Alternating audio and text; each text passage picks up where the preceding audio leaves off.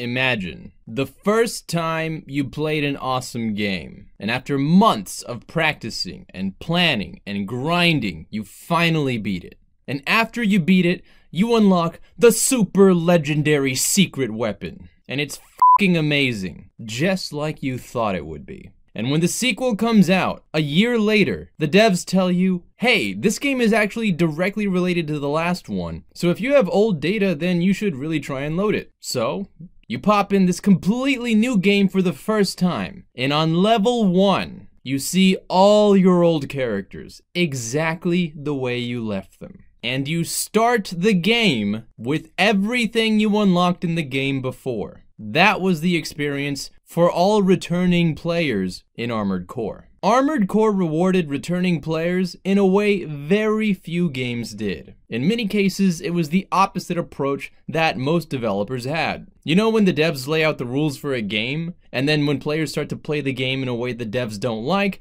the devs make new rules and new patches to make exceptions to those exceptions? Well, Armored Core never did that. Armored Core gave you the rules, and then let you go completely wild. It was like, hey, so we added a system that lets you load your old ACs into the new game. And then players were like, so if I bought the whole shop in the last game, do I start with the whole shop this game? And FromSoftware was like, you what?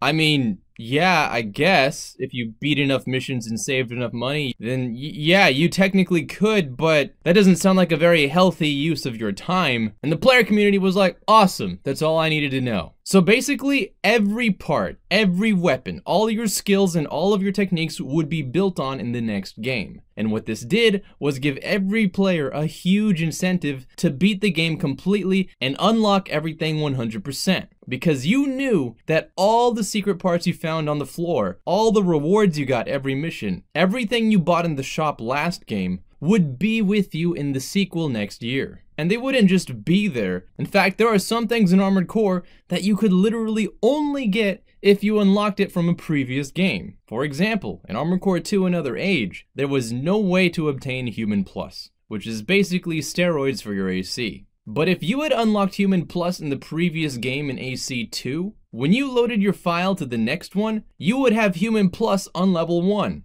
So a lot of players who never played Armored Core 2 but started on 2 Another Age, they ended up buying Armored Core 2 anyway, so they could unlock the Human Plus there and then bring the data over to Another Age. And it was a lot of fun because you always felt rewarded for putting in the effort. In fact, the parts that I unlocked in Armored Core 3 stayed with me throughout Armored Core 3 Silent Line, Armored Core 9breaker, Armored Core Nexus, and Armored Core Last Raven. After Armored Core 3 in 2002, I never started a new Armored Core with anything less than the whole shop in my garage on level 1. And every single game, I got to test my old designs on new missions, with unlocking new parts, beating new bosses, going through new stories.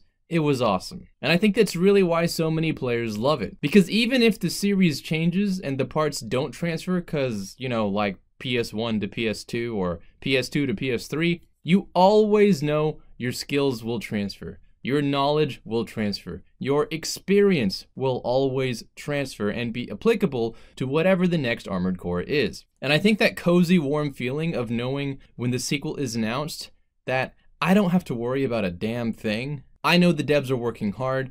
I know they respect the game, they respect the lore, they respect the characters, and the fans who keep it alive. And they really just appreciate the fact that you play the game and you're having fun. There's just not a lot of series like that anymore. So the fact that Armored Core is still Armored Core, it's just a very nice, reassuring feeling that something awesome from my childhood is still awesome today. So that's my personal take on why I think most old players love the game. Hope you enjoyed that. Thank you so much for watching. And as always, hope you have a fantastic day, and I'll see you around.